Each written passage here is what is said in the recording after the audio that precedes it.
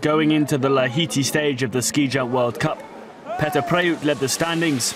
The man closest to him was Severin Freund.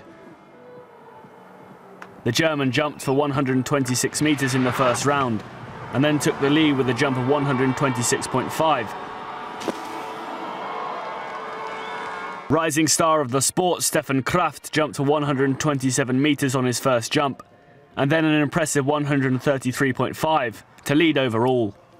The 21-year-old was looking for his second win of the calendar year, following his victory in Poland back in January. The one remaining man who could overtake the Austrian was Fannemel, the Norwegian needing a jump of 130 metres plus to win the Finland World Cup event.